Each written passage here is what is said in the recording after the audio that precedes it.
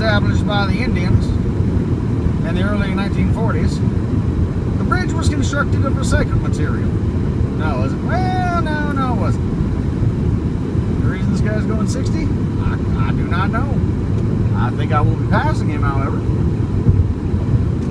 Don't know if that's a good idea or a bad idea. But here we go. I was always brought up not to pass on bridges myself, but this man seemed a little slow. Be laying my hat in Oklahoma later on tonight. Changing lanes seemed insane. Dodging shit straight to the brain.